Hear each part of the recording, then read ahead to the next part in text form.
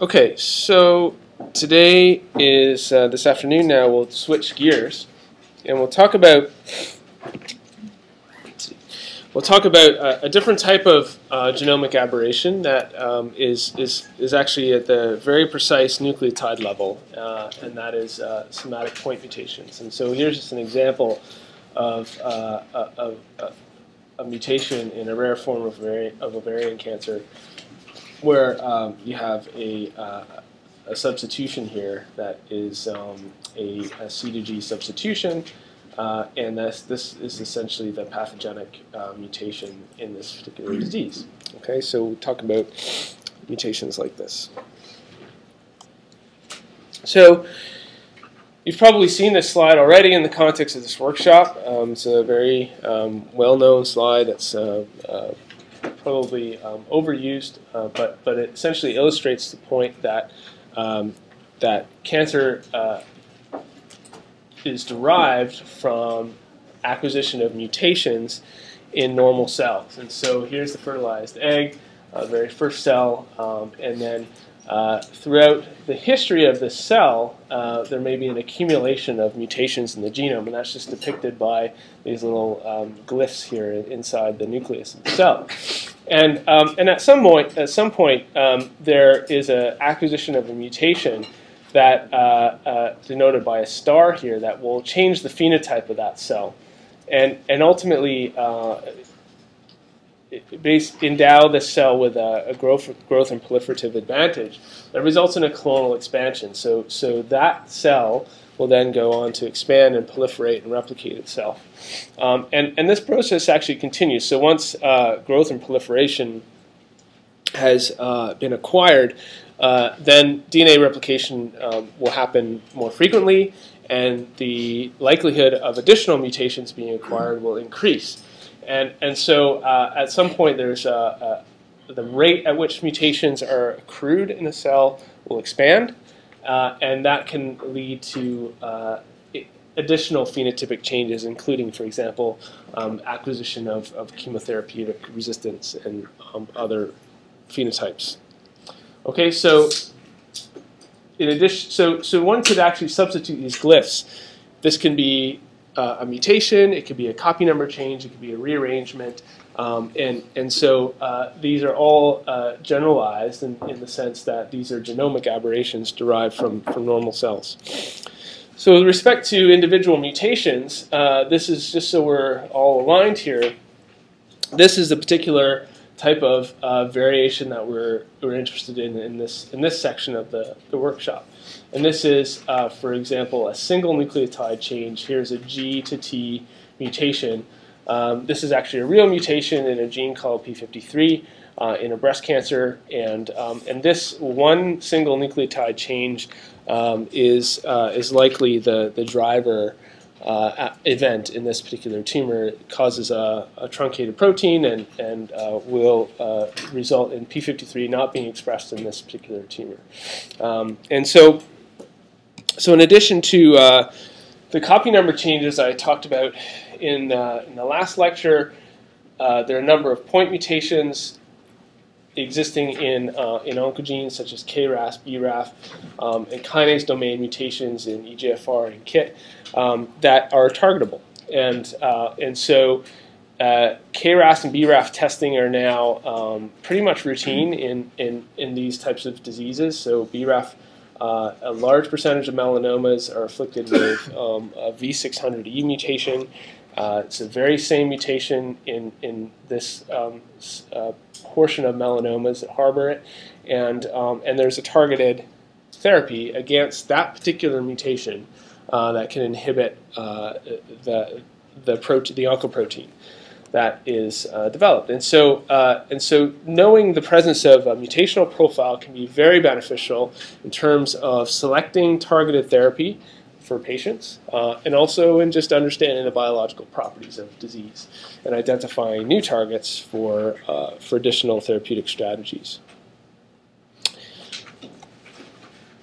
Actually, before I leave this topic, I mean, so what's with the availability of sequencing technology the way it is right now, there are now large efforts underway in across the world in many different academic and also in commercial labs to develop targeted panels that can sequence for the presence of just these mutations. So, for example, it can be done very inexpensively and in a high throughput manner to just profile a very small subset of the genome for which there are actionable mutations, and these are mutations that an oncologist could actually potentially do something about, and take a drug that's FDA approved and used in other indications, and administer that drug to a particular patient. And this is now being adopted across a lot of genetics labs all over the world, and so as we learn more about the mutational landscapes of cancer and what mutations are potentially oncogenic and for which there are therapies against, this will only become more and more applicable to the course of clinical care. So, of course, the best way to be able to identify mutations is through sequencing the genomes, and really, so this is a picture that probably should be familiar to most of you. It's from the Hanahan and Weinberg classic review paper on the hallmarks of cancer. And there's actually been an update. That was the 10-year anniversary to this. But the point is that all cancers harbor certain biological characteristics. And the question is what genetic abnormalities actually underpin these characteristics?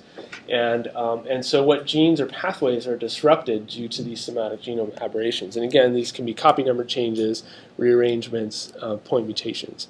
And so there's been, as you've been exposed to by now, incredible efforts and levels of investment being put forward into sequencing and the cancer genomes in a number of different contexts, from large population-based studies to understanding mechanisms of chemotherapeutic resistance, and huge efforts on the international scope have been placed on really trying to understand these properties from the perspective of what mutations exist within different cancers. So before we dig into the actual analysis of data, I wanted to just take a step back for a minute and think about how is it that tumors come to be the way they are. So that graphic that I showed at the beginning from Mike Stratton's paper, which shows a sort of linear trajectory, ignores some fundamental properties of how tumors arise. And that's really about the notion of Darwinian evolution, in the sense of considering the tumor cell, or the clone, a population of cells that share the same phenotype, as a unit of selection. Okay, and this was originally articulated by Peter Noel in Science in 1976, and he cast this problem into the context of phylogenetic evolution. Okay, and so and he proposed this clonal evolution theory of tumor cell populations, and what that theory predicts is that, first of all, tumors will change over time and through anatomic space. And acquisition of mutations will eventually lead to phenotypic changes that will confer selective advantages in clonal expansions. What that means is, if you consider this phylogenetic tree here, this encodes the structure by which cell populations in a tumor are related to each other through genetic abnormalities. And this has certain properties to it. And the first is that clones that are at the root of the tree will propagate their genetic abnormalities down to the branches or the leaves of the tree. So these cells here will inherit the genetic abnormalities from this clone here. Okay, so we start from the normal, then we have some sort of genetic event that transforms this normal cell into a malignant cell. So this cell harbors all the genetic variation that exists in this normal cell, but has acquired something new, and that will result in a clonal expansion. And then similarly, we can have this branching process that that will result in when we reconstruct the tumor from its phylogenetic history, something that looks like this. And that will result also in clones that may acquire an aberration that is not selected for. So it will be deleterious to that clone, and that clone will just basically die out and won't expand. Okay, so the end result of this is that tumors will be composed of clonal populations with different underlying phenotypes. Okay, and so we shouldn't be under any illusions that tumors that we're sequencing or studying are homogeneous entities. They're mixtures of cell populations, and that has lots of consequences for how we might interpret the data going forward. So another way to look at this is that we might have a population of cells that looks something like this. So let's say we have this population, this brown population here that is characterized by mutations A, B, and C. And we call the mutational profile of a clone its clonal genotype. Okay? So one of these cells may then acquire a mutation, let's call it mutation D, and that will result in a clonal expansion. So we get this population of orange cells. And then one of these cells may acquire a mutation G that will result in a clonal expansion that results in the green cells.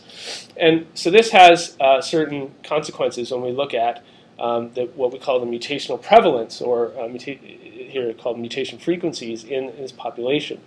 And the idea here is that these mutations A, B, and C, they're the earliest events that create this tumor. They will be present in all cells, okay? Because again, the earliest mutations are propagated forward in the evolutionary history, and so that they will be present everywhere. So these will have mutation frequencies of near 1. Okay, so all cells harbor mutations A, B, and C.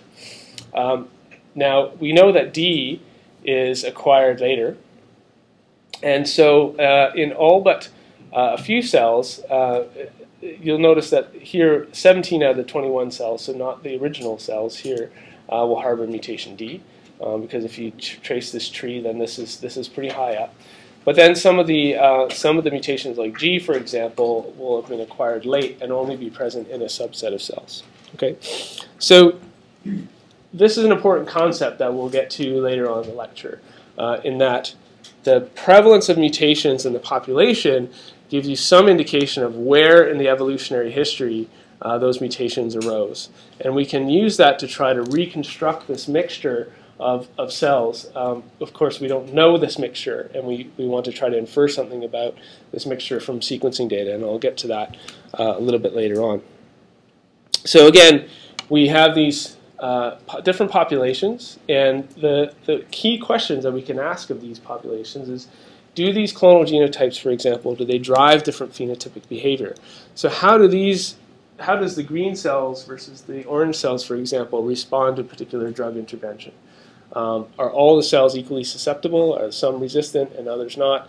And will the orange cells, for example, expand under the pressure of a drug selection, or even in different microenvironments, so in different parts of the anatomy, or even in different microparts of the anatomy?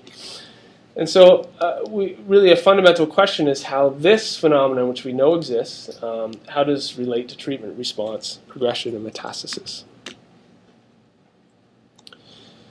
Okay. So have we visited the concept of driver versus passenger mutations? I talked a little bit about it in the previous lecture, but have we?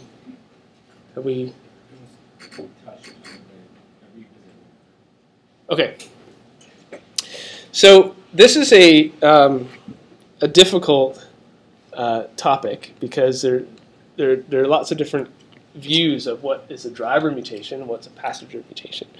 So a driver mutation, so the analogy here is, of course, you have a bus, and you have one person at the wheel who's driving the bus, and that person is actually in charge, and so the direction that the bus goes depends on that person alone, and the passengers are, of course, just along for the ride, and they actually have no say in the matter. So the way I look at this is that we think of a driver mutation as a mutation that alters the phenotype at the level of the cell, and that actually creates a selective advantage for that cell, such that when Darwinian selection is operating, that cell can expand, and there'll be a clonal expansion as a result of this particular driver. So that's one definition. The passengers are more or less stochastically induced, so there's some sort of random mutagenic process. And you may induce, for example, the classic example of a passenger mutation is a synonymous mutation. So a mutation in a gene that doesn't alter the protein, and so there's no way for selection to actually operate on that because it doesn't change the underlying biochemistry. And so this would just be along for the ride, so to speak. Okay. So those are the two sort of fundamental concepts: is that we have a driver mutations that really alter the phenotype and creates a selective advantage, and the passenger mutations that just accrue as a result of either compromised mismatch repair or they just are left unchecked because they don't have a deleterious nor an advantageous effect on the cell. Okay.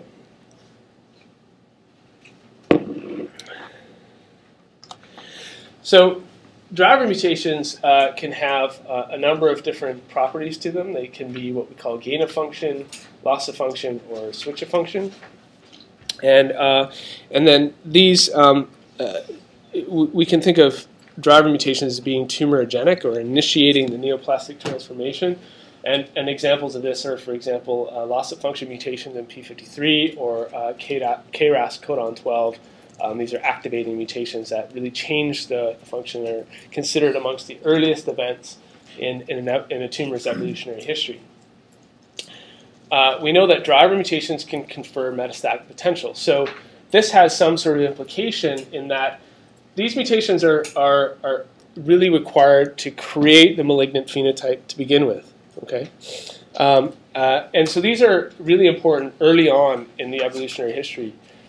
These mutations here may have to do with potentially acquiring contact independence from your neighbors, for example. So cells that can actually exist without being in a tightly cohesive matrix of cells, and so this might be something that would not create a tumor, but may be required for that tumor to spread.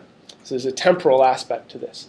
And then finally, when there's intervention, there may be a mutation that has nothing to do with tumorigenic properties or metastatic potential, but it does confer some sort of resistance to a drug. And maybe there's a mutation that activates a pump that allows the cells to pump out a drug, and therefore those cells become resistant to the drug and will therefore expand. And again, since these mutations are occurring late, they will have accrued and carry forward all the mutations that have been accrued prior to that. And so those will still have the malignant properties, and that will allow for expansion. So this is just a nice review that talks about different mutations that are involved in these different processes, and so I encourage you to review that. Okay, so let's talk about these oncogenic mutations or activating mutations. These are very much gain of function, and so one classic example is the PI3 kinase gene.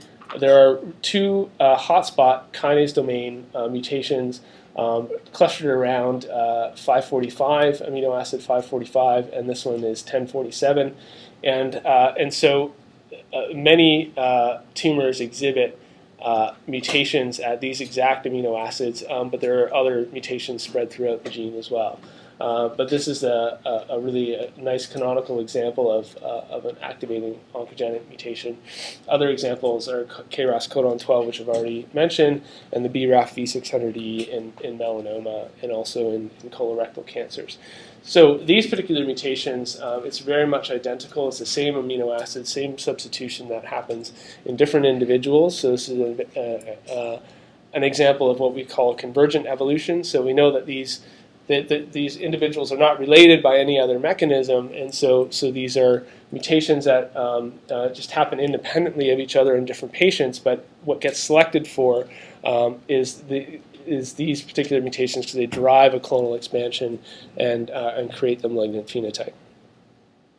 Okay, so this pattern here, the key thing is that these patterns will be localized in clusters around the particular amino acid or the protein domain that's being affected. Okay, and I'll show you a contrast to that. Melissa has a nice paper talking about this in PPP2R1A mutations as well.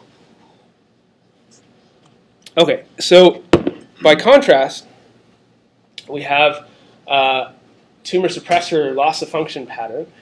And you can see here that this is a protein called ARID1A, and this is involved in chromatin remodeling. And you can see here that there are mutations that are spread throughout the protein. And the characteristic of this is that most of these aberrations will either induce a premature stop codon, so they're nonsense mutations, or they're frame shifting insertions and deletions. So they disrupt the reading frame of the protein, so that has a similar effect to a nonsense mutation. Or sometimes these proteins are affected by deletions, such as homozygous deletions that I showed in the previous module. Okay, so this is a classic profile of a tumor suppressor. P53 shows a profile like this, and other tumor suppressors such as P10, RB1 will show profiles like this. Okay, and also BRCA1 too. So that's a stark contrast to the clustered mutations that we see in the oncoproteins such as BRAF and KRAS. Okay, so let's just talk about this concept of digital sequencing for a minute. So one of the properties of next-generation sequencing, in addition to its cost-effectiveness in the sense that we can cover the whole genome in a relatively inexpensive and in both in time and money space, is that we get digital representation of the DNA mixture that we're sequencing. And so here's just schematically, we have some sort of soup of DNA that we've extracted from our population of cells. And some proportion of those cells will harbor a mutation. So here's this mutation G that may be represented at about 30% of the alleles, let's say. Okay. So then we can create a library from this mixture of DNA, and then we can sequence it. And when we take those reads and we align them to the genome, we can see that there's a certain proportion of reads that harbor that mutation, and this will be proportional to what was present in the initial sample. And the advantage of the digital technology is that we can sequence very deeply in a targeted way and get very precise representation of the allelic abundance of a particular mutation. So even if it's occurring in less than 1% of cells, we can still resolve that because we have what individual molecule sequencing, essentially. Okay. So that's just a concept I want to carry forward to the rest of the lecture. Okay. Any questions so far? It's the after lunch lecture, so I see tired eyes, but I don't want to see any closed eyes. Okay. Okay. Yeah. Asking questions is a good way to stay awake. Okay, so let's talk about statistical considerations for modeling these allelic distributions. So I've already talked about this, but it's worth re-emphasizing. Okay, so we have tumor normal admixture in these samples. We've had intratumoral heterogeneity. We've talked about that. So with respect to modeling specific alleles, the copy number changes that we talked about in the last lab have some pretty important implications for when we measure the precise allelic abundance of particular mutations. These can also be influenced by copy number changes, and so we'll talk about a fairly advanced topic later on that tries to address this phenomenon when inferring properties of mutations. And then the other really unique thing about the cancer space here is that the experimental design to capture mutations really requires the simultaneous sequencing of a matched normal. And so that that immediately changes the analytical strategy to look at these libraries. So we know, as I said, we know that they're highly correlated, and so we should take advantage of that. All right. So what actually happens when we sequence a genome is that we might get millions or billions of these read fragments. These are sequence reads that come off the machine. And when we start this process and the data come off in, have you talked about FASTQ format? Yes. Okay. So no FASTQ. Okay. So pretend that each one of these is a FASTQ format. But we have no idea where these reads align to the genome. So the first step is basically taking a reference sequence and trying to put these reads in some sort of semblance of order. And you can consider this as a giant jigsaw puzzle. And it sounds like you did some work with alignments yesterday. And the idea here is that once we do this alignment, there's numerous approaches to this, is that the biological variation starts to illuminate itself. And so we can look at each read, we can take the concept of whether this particular nucleotide matches the reference at that particular position. And so we can see there are some examples here, like this one, this A here. This does not match the reference. The reference has a C. But there's really only one read that has a mismatch there. And so this might be due to a sequencing error. It might be due to a rare clone that it harbors this particular, it might be a real mutation present in only a rare clone. Then we have these other locations that have essentially reproducible variation. So here we have 3 reads with a T where the reference has an A, and so we might be quite confident that this particular location harbors a mutation. So we have 3 independent observations of that mutation in the reads that we sequenced. Okay, and then consequently, this one here, similarly, this would be an example where we have 6 out of 7 reads harbor a mutation. So what could be the interpretation, for example, of this column versus this column? Why would only half the reads have a mutation here and almost all the reads have a mutation here? All the mutation should be germline mutation, not so much. Possibly, yeah. Looks like all the T's are off on the same read. So let's just project this onto proportions. So here we have 3 out of 6 or 50%, and here we have 6 out of 7 or almost 100%. So right. Okay. Good. So you could have heterozygous mutation and homozygous mutation. So this would be both alleles are affected, or you have biallelic inactivation or biallelic mutation, and here you have just a single heterozygous mutation. Could be just a SNP. We'll get to that later, but let's say this is the tumor, and then what about this one here? I don't know why the C is highlighted. It shouldn't be, but this one here. This could be, as I said, due to a number of different factors. It could be a sequencing error. It could be a misaligned read. It could be a number of different things. Okay, good. Can yes. we add gap in the sequence to make C aligned with the column C? Or that's not possible. Here? Yeah, if we add gap before C, for now C is aligned with the full column. Is that possible or that's not? Well, then it would push the rest of it to be misaligned. I think really this C is meant to be here. this should be this base that's highlighted, and not the C. Yeah, just a mistake. I've had this slide for 5 years. This is the first time I've noticed this. Yeah. That's right. It's been a clonal expansion.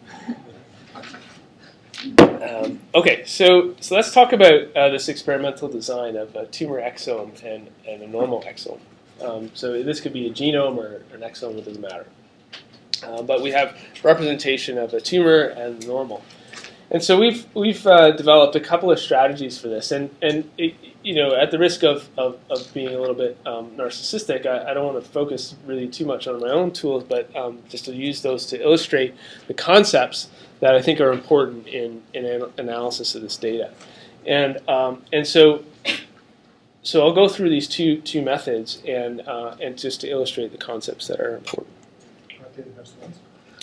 Well, naturally, yeah.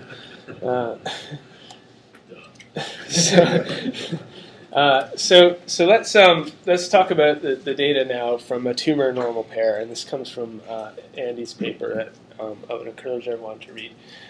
So here's an example of just a small segment of the genome, and the normal data and the tumor data. So now here we expand this concept. So let's say we just look at this column here.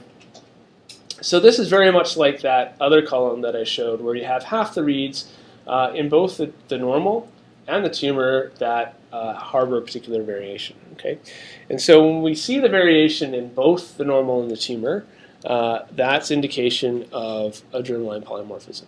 Okay, so that's shared between all the cells, and that's because this is probably present in the very earliest zygote that is created,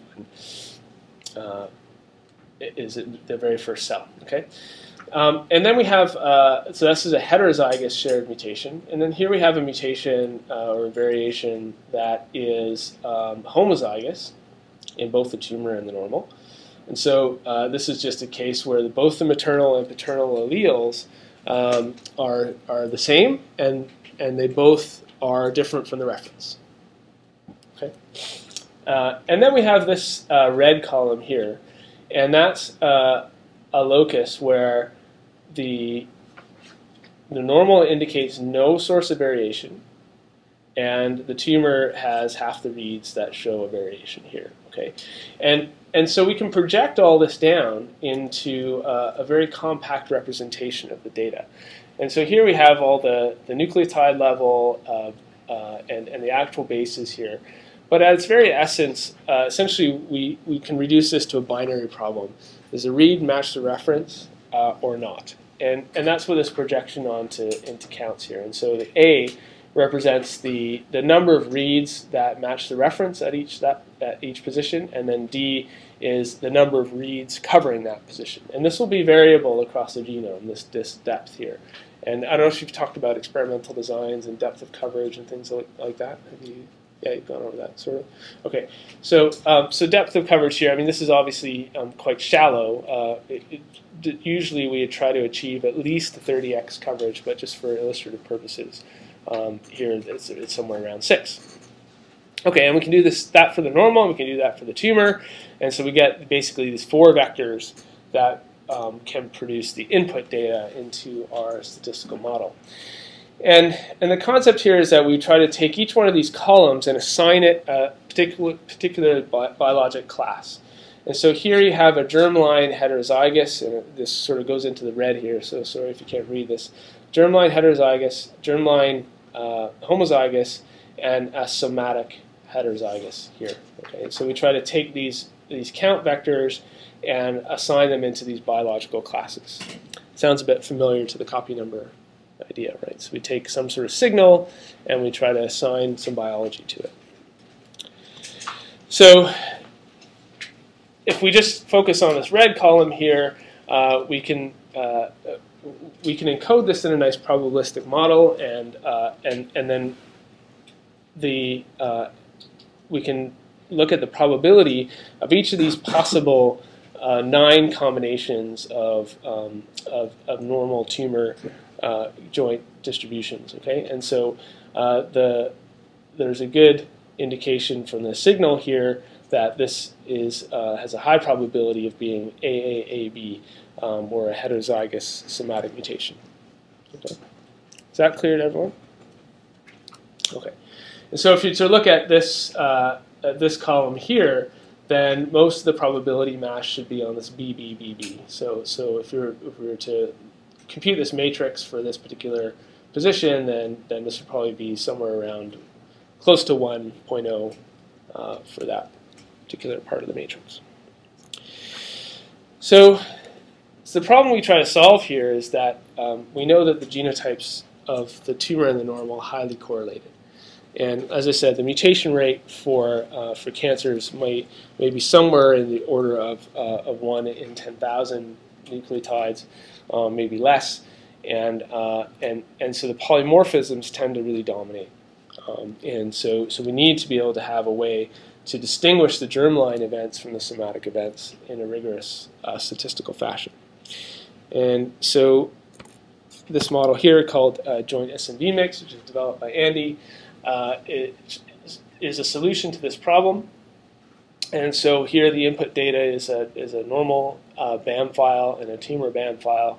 And without going into the details of this, essentially this model allows the data to be considered simultaneously, and that allows for a borrowing of statistical strength across the samples, and that confers some measurable improvements in accuracy, and in particular the ability to isolate germline polymorphisms and distinguish them from somatic polymorphism or somatic mutations. So I would encourage you to read that if that's of interest to you. And I think that's the tool that Andy's going to have you go through in the lab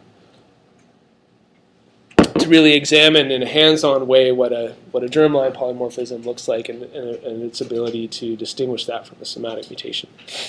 So we might have some predictions, and so I've gone through this process of raw data, aligned reads, predicting variance, and then we might want to have a protocol for validation. And so this is quite important because there's still, despite dramatic improvements in prediction ability, we want to be able to confidently say that when you're talking about biology or making a claim about a particular mutation, first of all, you want to be able to demonstrate that it's real, and second of all, that it's somatic. And so there are still quite a few instances of false positives, and then sometimes what happens is that the sequencer may not adequately sample the variation in the normal, and so there's an illusion of a somatic mutation, but then upon confirmation that somatic mutation actually turns out to be a germline polymorphism. So this validation step is really a critical step still on the path to actually getting knowledge and clinical relevance. So let's just look at some focus on this false positive idea. So let's look at different artifacts that might induce false positives. So you should have be familiar with IGV by now. So you've read in sequence data to IGV, so you know what this means. That's good. And so what I'm showing here is an example where this is the normal on the bottom and this is the tumor. And so if you're just to look at this particular position, you can see that the normal is relatively devoid of variation, and the tumor looks like it has some variance in here. And now this is a prediction that was made that did not confirm. And the reason is because these reads are all misaligned. And so these reads can basically be aligned somewhere else, almost with identical score. And so the alignment process can introduce artifacts into the problem. So you have reads that don't belong where they're assigned, and that can create the illusion of a mutation. So insertions and deletions wreak havoc on this data. This is a real serious problem that exists, and so especially with ion torrent data, I'm sure you've experienced that. And so these are essentially, when you think about this problem, you've got 100 base pair reads at the most, really, for a whole genome these days. Some of the targeted sequencing can get longer reads, and there are other platforms that can get longer reads. But for on a standard high-seq 2500 run of a genome, you get 100 base pair reads. And you have to align those 100 base pair reads to a 3 billion letter space. And so that that's quite an enormous task, especially in a concept where the genome is quite repetitive and has lots of places where there might be ambiguous alignments. And then if you throw on top of it the fact that some of these reads will harbor are sequencing across micro insertions or deletions, that makes the problem that much harder. And so what tends to happen is that you may get the aligners, just to be tractable, have certain heuristics associated with them. What do you call micro? So these would be less than 20. Less than 20 nucleotides. Yeah. It's just arbitrary, but I know, but I just want to small. You know, what you, Yeah. It's important, I think. Yeah. So beyond 20, it's basically no hope to sequence an insertion or deletion that's, let's say, 50 nucleotides in a 100 base pair read and expect that read to align properly is probably very difficult. With the mate pair. Mate pairs help, yep. But I think the field has kind of zeroed in on the 1 to 20 range and as something that may be tractable with 100 base pair reads. But I still think we have a massive false negative rate with respect to these micro insertions and deletions. But the reason I raise this here is that this creates the illusion that if we tend to look at these positions in isolation, and so of course we don't troll through the genome in IGV and see the context. We run an algorithm that runs across the whole space of the genome and treats each position independently of the next. But of course, there's some sort of context that's involved here. And so here is a couple of reads that have this insertion and deletion. It's probably misaligned in the sense that the gap is not long enough. And what that creates is if the aligner has forced this read to be in this conformation, that's induced this illusion of a somatic change here in the tumor. And that just, by chance hasn't happened in the normal. And it could be because the insertion deletion is potentially tumor specific. But maybe in this case, there's actually evidence that it's there in the normal as well. It's just in the tumor data, the aligner has resulted in a different type of alignment that has created this artifact here. So this doesn't exist in the biology, and it's simply an artifact of the insertion and deletion. Okay, so that's something to really watch out for. So another thing that can yield false positives is low base quality. So actually, IGV will encode the strength of the color of the mismatch according to the quality of the base call. So what happens on these sequencers is that the data are actually not discrete. So it's not in your FASTQ file. The last line of the FASTQ file encodes a quality metric that's associated with that particular nucleotide of interest. Okay, and so the colors only produce the result for the base colors produce the result for the most likely base, but that might have a very low probability. So there may be quite a bit of uncertainty as to what that base actually is. And so when you visualize that, you can barely see it here, but these are very faint representations of a mismatch here. And so if these might just be above the threshold that you would normally discount, so these would just be low quality bases that would give again the illusion of a mutation there that doesn't exist. One of the most common causes of artifact is that we see mutations sequenced all in the same direction. So these reads all have some directionality associated with them. They represent the strandedness of how these were sequenced. And so typically if we see representation where all the variants are sequenced in the same direction and you don't get the sequencing of reads in the other direction, that's most likely due to an artifact in the optical PCR process of the sequencers. And so this is something that is a pervasive and major confounding effect in mutation analysis. And so if all the reads are sequenced in one direction, then you should watch out for it. Presumably there's an example of this in the lab? No.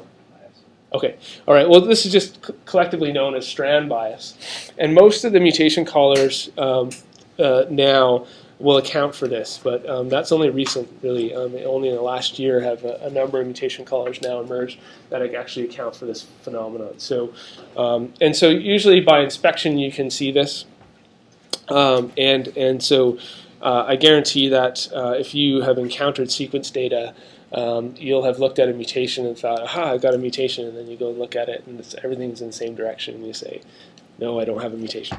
That's hopefully what you do. Melissa's done that. Okay, and then I think we still have some unknown sources here. So I've reversed the tumor normal for this one, unfortunately. But so this is an example where everything looks good. There's no strand bias. The base quality is good. The alignment scores are good. There's no presence of an indel. Everything looks fantastic. But this one doesn't verify. And so there's something else going on here that we don't know. Okay, so this is just a way to introduce you to the fact that it goes far beyond just modeling allele counts, and one has to be very, very wary of numerous sources of artifacts that exist in the data and that could lead you astray when interpreting mutations. Okay, so let's not dwell on the negatives, and now let's talk about the positives. So here's some true positive examples of what it should look like. So here's an example of a mutation that I think would be quite difficult to detect, but it's a real mutation that we were able to verify. And by the way, all these examples are chosen from real examples in work that I've done. These aren't just made-up examples. This is real examples. So here's an example of mutation that we were able to call, and it validates, but it's only present in a small proportion of reads here. Okay, so this would be a true example, but one that's quite challenging to call. Here's one that's even more difficult. So it's a G here is the variation, and this may be present in, I would say, less than 5% of reads, but it's there and it's real. So what could lead to a signal like this? Rare clone. Okay, right, exactly. So there might be just a few cells in the population that actually harbor that particular mutation, and that will be represented because of the digital nature of this technology in this way. Okay, and you'll notice that there are no reads in the normal that have that particular variant. Yes? Is there any hope for the groups to combine this, or are they just all the facts So there will be some false negative rate. That's going to be without question. And at some point, the signal, the sensitivity of the algorithm will converge with the noise model in the system, and so the signal will be indistinguishable from noise. And there's some threshold there that takes place, and ultimately a lot of the variant callers and somatic mutation callers have some sort of confidence estimates associated with the call, and then it's about as an experimentalist, what's your tolerance for false positives? So there's a cost model associated with that? Is it really bad if you miss a subclonal mutation? In that case, your tolerance for false positives is going to have to go up. Is it really bad if you are polluted with false positives and you really only want to look at the creme de la creme of the mutations that you think are present in all cells, for example, in which case you can ratchet up your thresholding so that your specificity is high. So that's just a trade-off that you have to decide as an experimentalist. Yeah. Just related to that, how do you typically verify, and how do you choose which to verify, especially if you have a large number of them? Yeah. So I think tomorrow. Okay. So there's interpretation layers that go on top of this. This is really just about signal processing, trying to find mutations. on genomic coordinate level. But of course, we can assign those genomic coordinates to which mutations lie in protein coding regions, which induce a amino acid change, for example, and then you can look at the specific amino acid change and decide if that's quite a significant change in terms of what that might do to the charge and polarity of that particular amino acid, all that stuff. Whether that induces some sort of drug molecular docking, conformation change in a protein that we know is targetable by a drug, et cetera, et cetera. And so typically, when doing population level studies, you may want to look at mutations that might occur in more than one sample.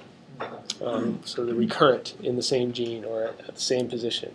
How do you validate as a rule? Actually being there? And so to validate, there are a number of different procedures. So what WashU typically does in this is Elaine Martz's group at the Genome Institute, and I think has Obi arrived yet?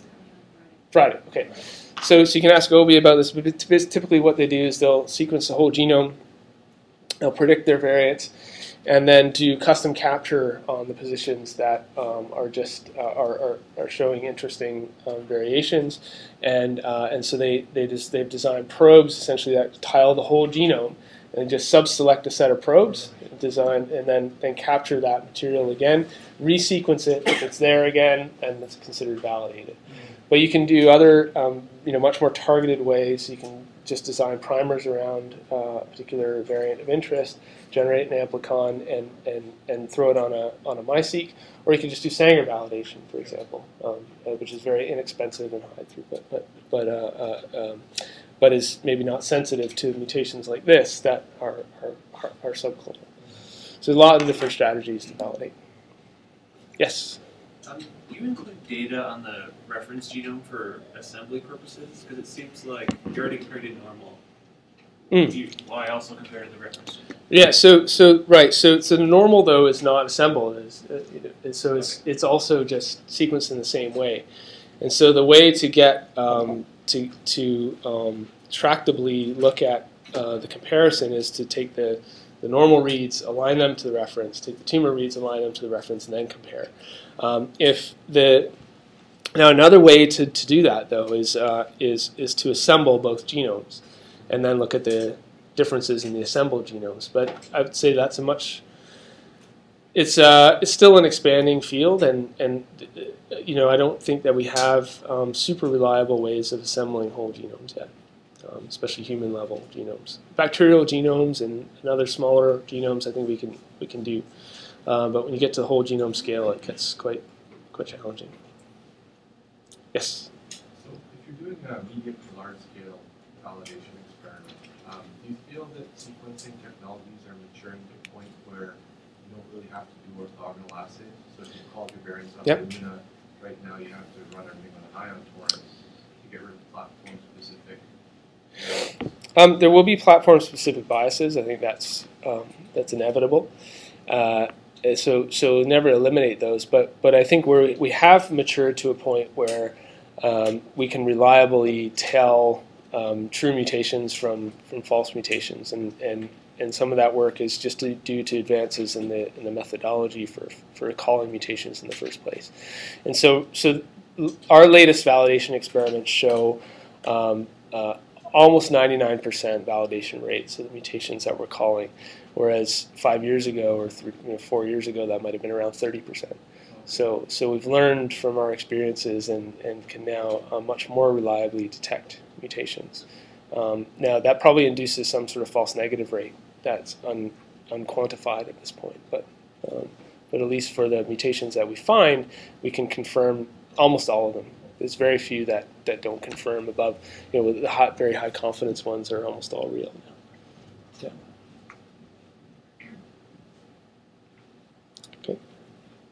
Okay, and so actually this is a nice picture that shows that. So here, this is data from a study that we did, and this is 3,000 mutations taken from a spectrum of triple negative breast cancers. And what we did is we initially called these mutations just using the allele data, and what we found is that that doesn't, of course, doesn't account for all those artifacts that I just showed you, and so when we start to account for those artifacts, and we can look at different features of the data, and when I say features, I mean things like strand bias, presence of an indel, base quality, the mapping quality. I think at least some of those things we'll be covering in the lab.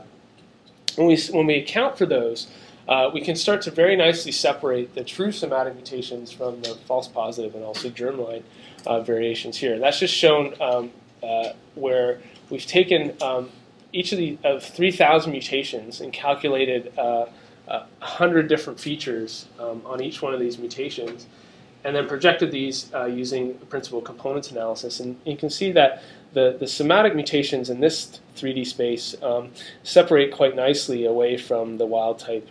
These are false positives and germline, which are shown in red. And so now we can actually, this gave us some indication that we could probably train a classifier using machine learning techniques to distinguish these black dots from the others. And so we went ahead and did that, and showed really good performance in terms of accuracy. So this is just an ROC curve showing the performance in a cross-validation scheme when we trained this multi-feature classifier called mutation-seq. And we were able to outperform standard methods quite considerably. And so, and the other thing to note here is that all these different curves represent different classification schemes. But the point being is that the classification schemes performed equally well. The most important thing was that we considered all these features, and so it's the addition. In addition to alleles, we need to consider things like strand bias, presence of an indel, et cetera, and that dramatically improves performance. So, and this is just some standard tools like JTK and SAM tools that we compared, and then. Zooming in on the elbow of the curve here, quite gratifyingly, we were able to take the trained model from one platform, Illumina, and apply it to Solid, and actually performed remarkably well. So the initial training data was on exome Illumina data, and then we projected this onto Solid whole genome data, and actually got reasonable performance here. So really, I mean, accounting for these features is quite important and does translate across platforms. It's not perfect. You'll notice that the curve isn't over here like it was before, but it's actually much better than the other tools. Okay, so I think I'll just. So what's the time? 3. Okay.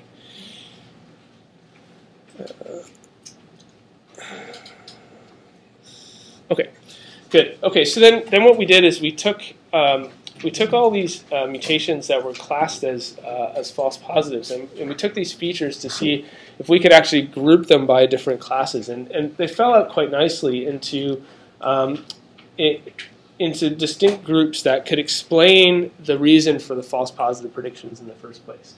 And so we had misalignments due to repetitive sequence. We had strand bias. And a very specific GGT to GGG sequencing error. So this is where the sequencing context is quite important. And this has been reported several times now, where the sequencer reads these nucleotides as GGT, as GGG, when they really should be GGT. And so you might see, for example, T to G substitutions that are quite nicely represented in the data. But it turns out this is just an actual sequencing error, and this is why that is. There's something in the chemistry that has a bias towards this. I'm not. Yeah. Well, it's actually it's ubiquitous.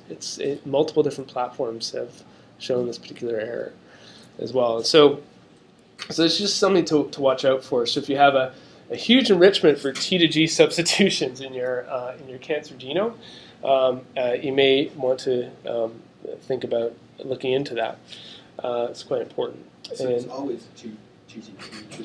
So this was just a pattern that we were able to pull out. I think there are other trinucleotide combinations that have this problem, but the majority I've seen reported is this one.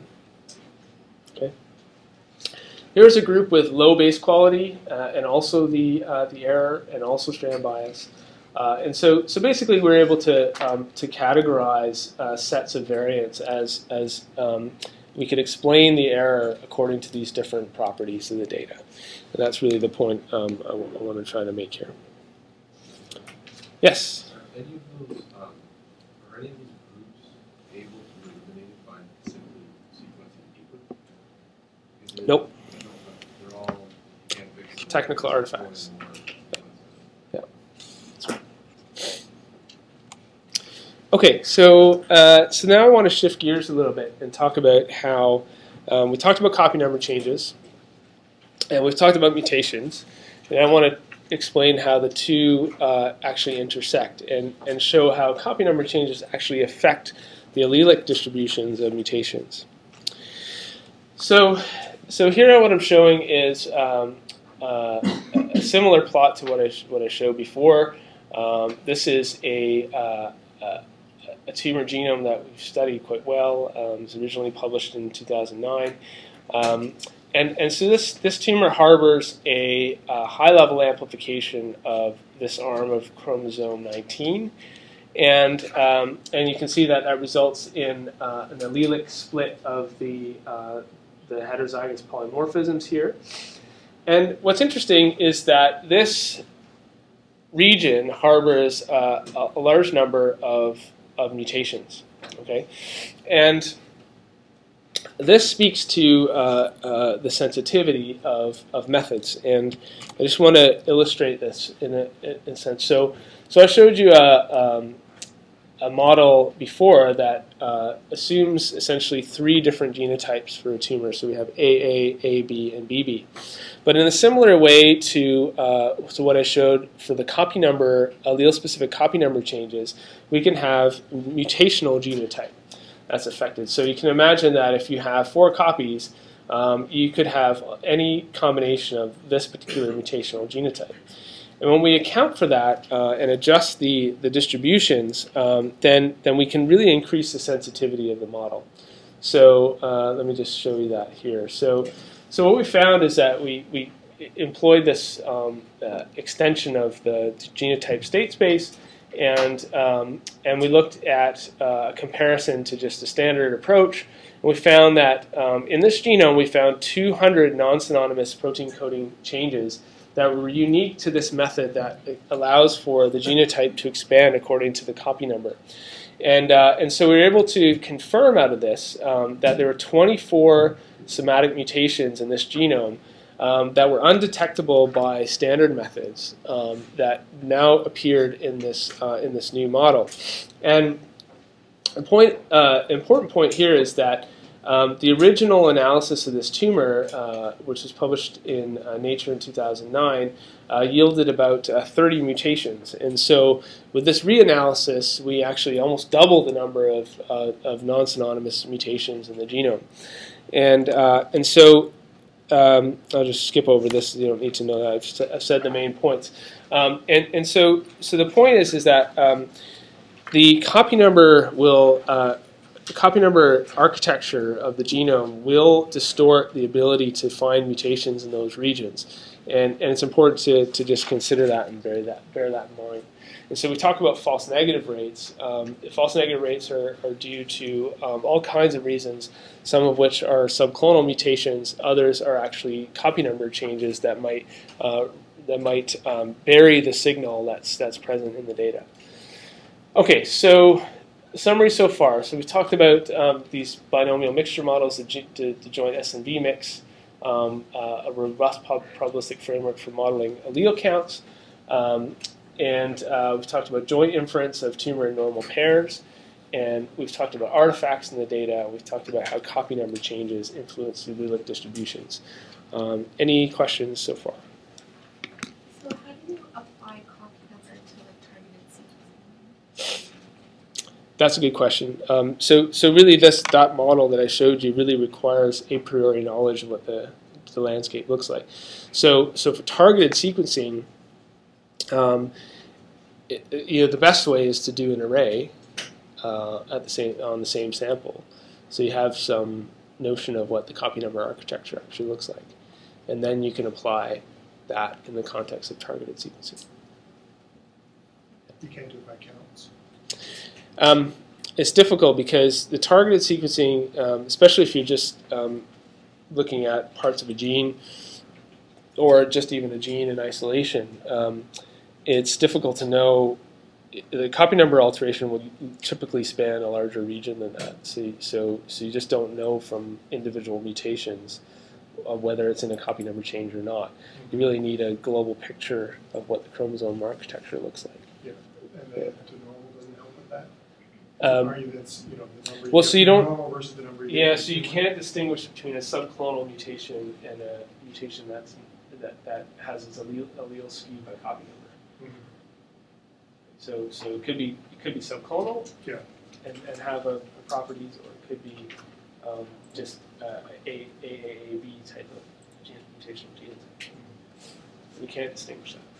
But for targeted sequencing, the sensitivity issue, which one addresses, which would be less of an issue because you have higher down. Right. Sure. Yeah, that's true.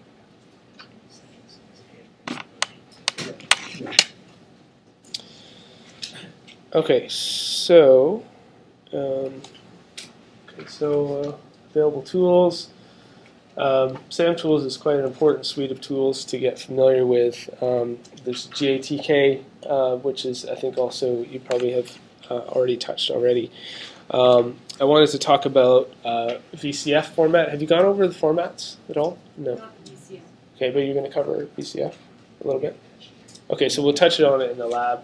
Essentially, VCF has become, for better or worse, the standard representation of variants in the field, and I think VCF stands for Variant Calling Format, I think, and so there's a specification here that I've listed in this URL, and essentially what it does is it has a chromosome, a position, an ID for that. It has the reference base, the alternate base, and then some information about the particular call of interest.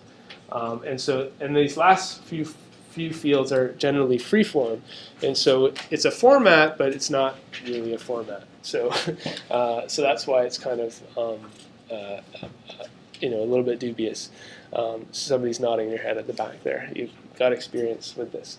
So, but this is really it is the community standard accepted way of representing variants, and a lot of tools assume that, and especially the annotation tools that you might visit in later days in the lectures and in the labs, will assume that there's some VCF format for variants, and so it's important to get to know this. I'm not going to dwell on it, but what you can do is encode a fair amount of information in the VCF format. So I've also just listed here a number of tools that are been developed specifically for the somatic mutation context, and I have to say this literature has grown considerably in the last, I would say, 2 years.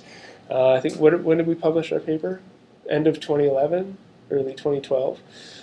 So just over a year ago. And now there are probably 6 or 7 reasonably good somatic mutation callers. But previous to 18 months ago, there were 0. So the field has matured quite a bit, and I think Andy's was the first on the scene. So, Good job. yeah. I think somatic spectrum was there. Right. Yeah. Just about the same time. Yeah. Okay. So visualization tools. You'll go through IGV in the lab. Okay. And so then what do we do with mutations once we have predicted them? And I'm not going to spend much time on this except to just list these tools here. There's a nice tool called Mutation Assessor that comes out of Chris Sanders' lab at Sloan Kettering, and essentially what this allows one to profile are the protein coding mutations, and it allows one to assess the impact of an amino acid substitution in many different contexts. So the way this works is that what this group did is they took all the pathogenic variants known to be disease-causing in the literature. So they went through OMIM and they classified pathogenic mutations known to exist in both cancer and germline setting. And they looked at the properties of those particular mutations in the context of their amino acid substitutions, the protein structures, and their evolutionary conservation across species. And then developed a classifier that could score an arbitrary amino acid substitution in the context of what we already knew. So this is what this tool does: is it takes a particular variant and will give it a score as to what its potential impact is. And also, there's a nice web interface. If we go, you'll find it at this particular URL, and it allows you to visualize the mutation in the context of protein structure. So you can see where on the structure, 3D structure of the protein the mutation occurs. So if it's in a binding domain, if it's or if it's in some sort of pocket, you can see that, and then you can compare different mutations that you might see across the protein sequence, and see if those cluster together, for example, in a nice three-dimensional space. And so this is quite a valuable tool that I quite like, although it's not perfect. And for example, the PI3 kinase hotspot mutations are classed as low functional impact. So it's not perfect, but it's pretty good. This is another tool that I just put up here because I think this is the tool that's going to be used in the next section. It's called ANOVAR. I don't have direct experience with this one. Okay, so how else can we interpret mutations? So a lot of people are talking about TCGA data. This is data from the endometrial paper that was published just, when was it, last month? Very recent, yeah. So this is, I've updated my slides. And so what this shows is this is a cancer, it's essentially uterine cancers, with a really rich mutational landscape. This is in contrast to, for example, the neuroblastomas that I was talking about earlier, where the mutational landscape is essentially barren. There are almost no mutations to even discuss in those studies. This one, on the other hand, is rich with mutations. And so what's shown here is mutations that were basically highly recurrent in the population. So many different cases had a mutation, and that's what's just shown on the y-axis here. And so you see a lot of the familiar players that I've already talked about. PTEN, P53, PI3 kinase, ARID1A I've mentioned, KRAS is there, PPP2R1A is there, and I keep calling this the Melissa gene, but it's not really Melissa's gene. It's everyone's gene, but Melissa knows a lot about it. So these are just genes that are highly recurrently mutated in the population. Now this is an example, again, of if we think about, put our evolutionary hats on again, this is convergent evolution happening. So this is, again, all these people are unrelated, but they've all developed uterine cancers, and a large number of them have mutations in the same genes. And so there's some sort of phenotype that gets selected for when these mutations have accrued. Okay, and then these stars here represent something important. So what we can do in population studies is we can ask the question, is my gene of interest mutated more frequently than I would expect by chance? And what by chance means is we can take into account the background mutation rate. So we just look at how many mutations does this tumor have? Does it have a lot of mutations? We can look at the length of the gene and say, okay, how many mutations, given my background mutation rate, how many mutations would I expect in my gene of interest? And then we can ask, given that background distribution in that gene, is the foreground, which is what I observe, higher than what I've expected by chance? And that's essentially what this tool here, this MUSIC tool, mutational significance in cancer, that's essentially what that tool calculates. And so The mutations with stars here represent mutations that are significantly mutated in the population according to those calculations. And this is just something you'll see over and over and over again in the TCGA papers. They love this, for better or for worse again. And every single TCGA paper will have a figure that has these significant mutations. Okay. Any questions on that? Okay, so that's one way of interpreting. So that helps when you have a rich mutational landscape and you have 500 tumors that you sequenced. Okay. We may not have that situation. This is the other extreme now. So I'm going to talk about N=1 experiment, where this group sequenced different metastases from the same individual patient. Okay, so this is taking samples from distant metastasis where the original primary was a renal cancer, and then there are a number of other metastases that were sequenced. And so basically, during surgery, maybe during primary surgical staging, these different biopsies were acquired and harvested, and then each one of them was sequenced. And so what's shown here is each one of these rows represents one of these regions that was sequenced, and then the column represents the specific mutation that was found. And so what I've shown here is the gray boxes represent where there's a mutation in that region, so a mutation in that particular sample, and the blue boxes represent an absence of mutation in that particular sample. And you can see that the profiles are quite different, and thank you very much. I've been speaking too much. You guys got to ask more questions. Okay, so here what we have is the ancestral clone. And these are mutations that are essentially shared everywhere. That's why I call it the ancestral clone. Okay, so this would be representation of the mutational profile of the clone that underwent the initial expansion. All right, and then what we have is we start to get quite significant deviation from this mutational profile, and so to the point where we have these mutations are specific to certain regions. Okay, so this region has only these mutations, and so there's what we call a descending clone that obviously shares the mutations from the ancestral clone, but then has acquired its own set of mutations that's distinct from the other regions. So this is a very, very detailed look at one tumor. Okay, and what we can see is that there's dramatic divergence in the mutational profiles at different regions in the tumor. So this is really a landmark paper that I think is quite important and significant. And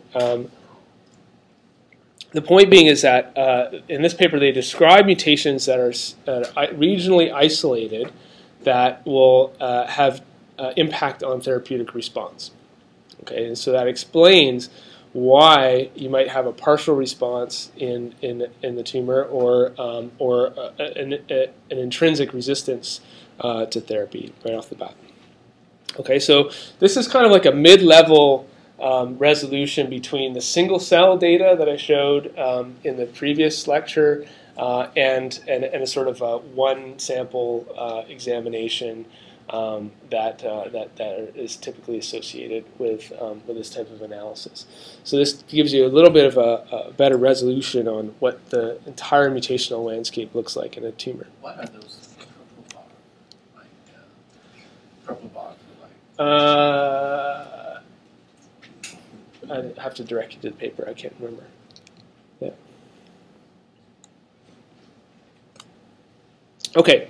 So let's now talk about a different concept. And so we talk a lot about genes, and we talk a lot about mutations projected onto genes, and we look at the coding regions, and we say, aha, we have non-synonymous mutations, and so I'm going to focus on that 1% of the genome that exists. But of course, in whole genome sequencing experiments, we have a rich set of mutations, often in the tens of thousands of mutations that we can predict. And we can leverage that data to learn something about the biology of the tumor. And so what this paper describes is a set of what we call mutational processes in 21 breast cancers.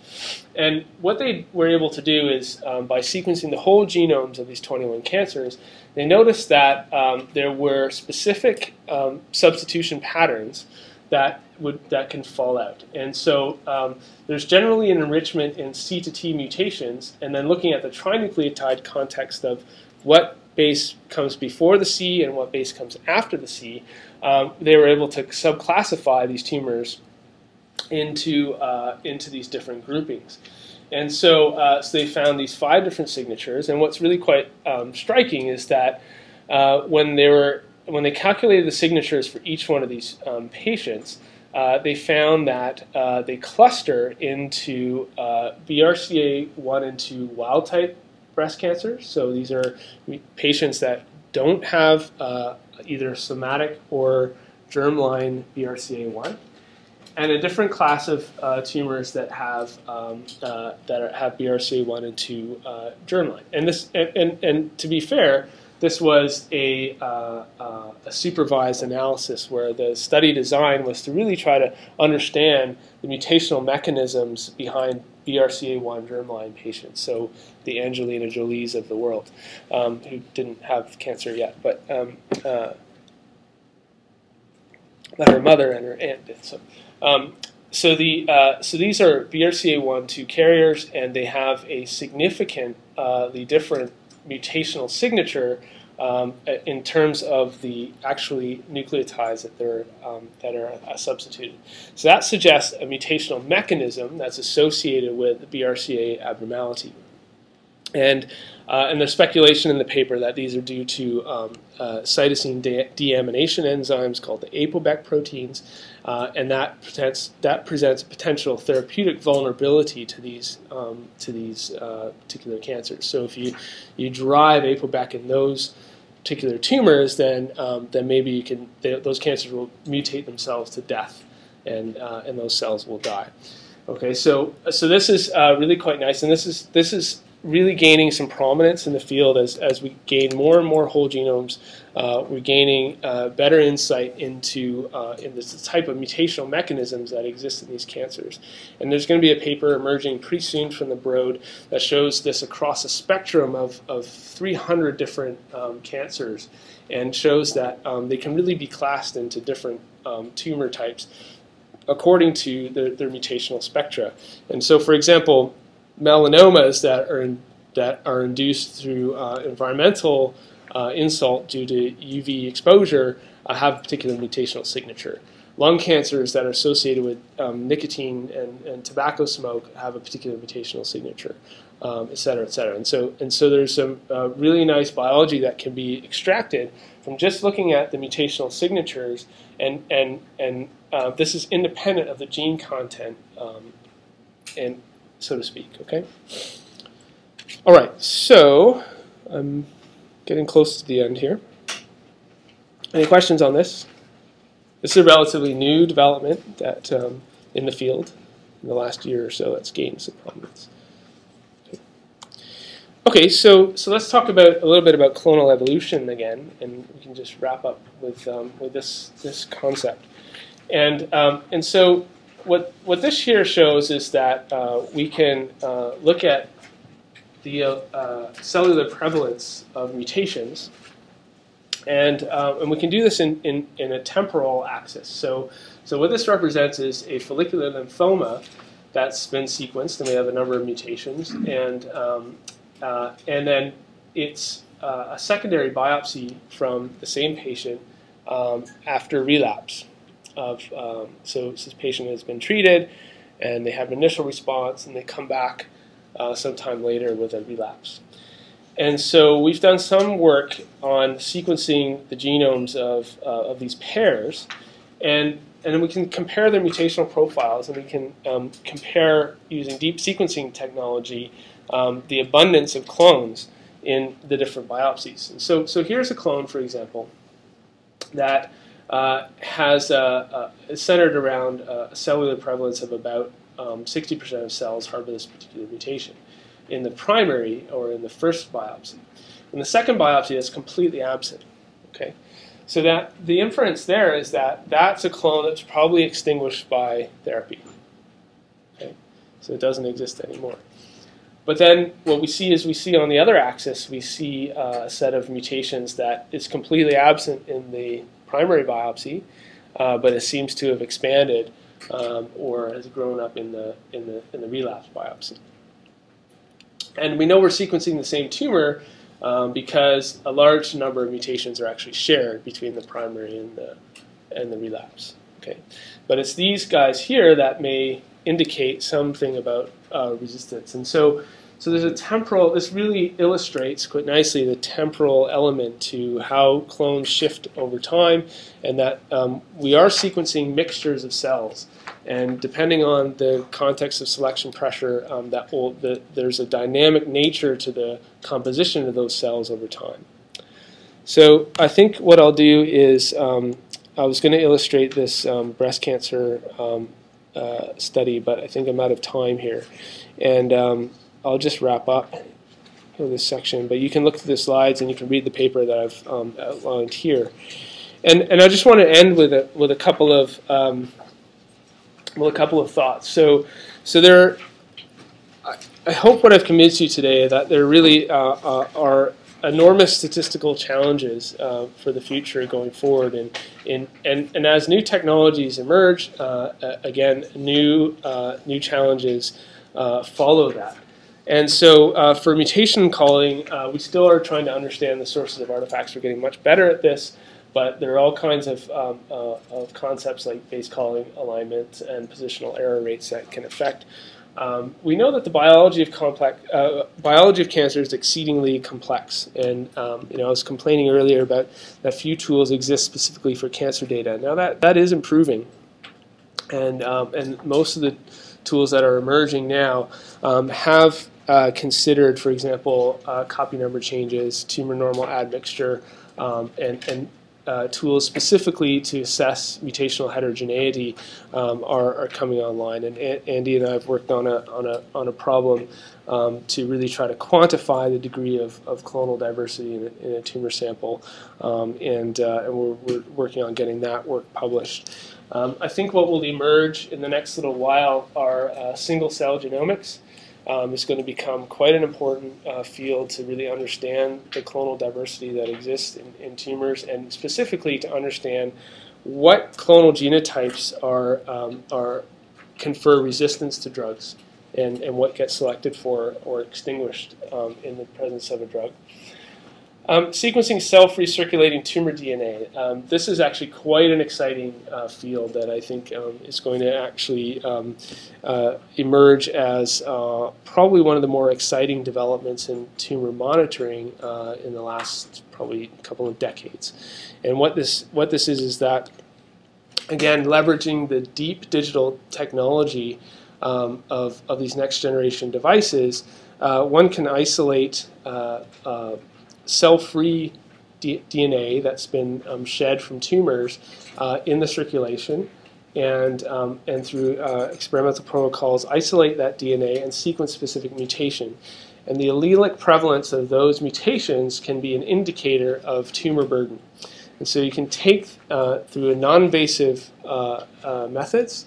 One can follow a patient throughout their chemotherapy cycle and follow them afterwards. And by measuring the allelic abundance of these mutations, get some indication of whether there's a response or whether there's potentially a relapse coming. And so a few of the early papers have demonstrated quite convincingly that it's better than circulating tumor cells, and it's far better than imaging, for example, to predict relapse. And can predict a relapse up to 11 months in advance of imaging techniques, which is currently the state of the art. So you can imagine that it's all about capturing these things early, and so this is a really promising technology that involves sequencing and interpretation of alleles. And then again, the last example I showed revolves around evolutionary dynamics, understanding how clonal selection is operating in different contexts.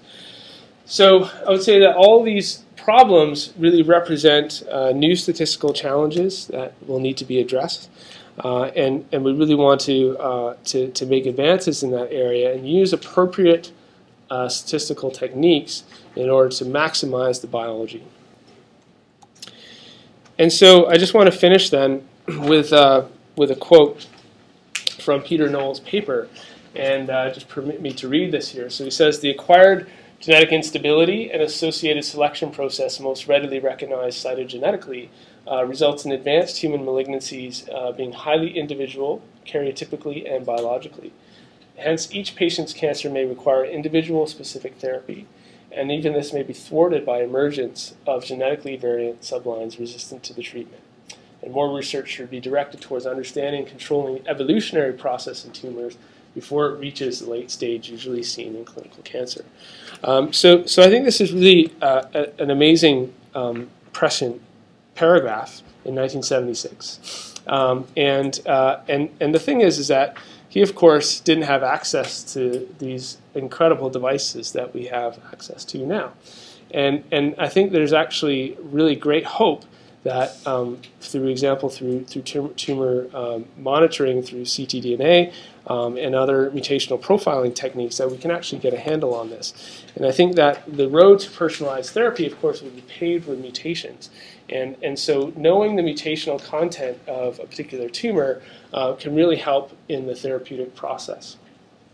And so there's a lot of work that's left to be done in terms of identifying targetable and actionable mutations, and really understand how drugs drive selection and resistance in different microenvironments in the tissue.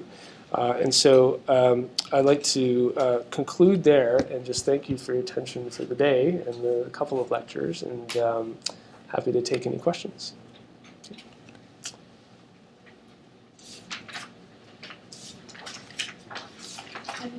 Just like, more of your opinion, but this single cell genomics and ITH and all that, like, if you go crazy, Yep. sequencing, absolutely everything, like, where do you think the stopping point is? So How many cells would you actually have to test? right. So I think we're in a phase right now of exploration and discovery, and so we don't yet know, for example.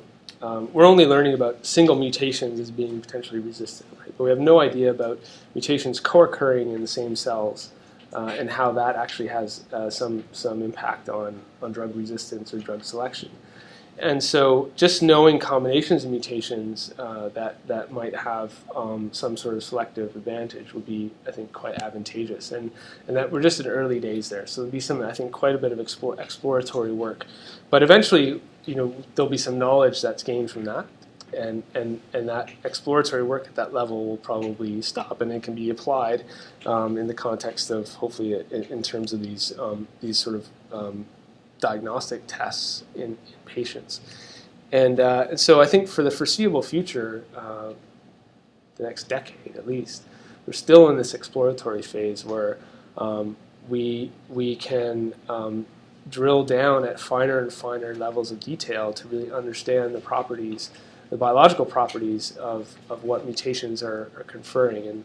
And ultimately, as you know, I mean, the acid test for this is in functional models and really trying to take these mutations that we discover and induce them into animal models and test their efficiencies and see what they do.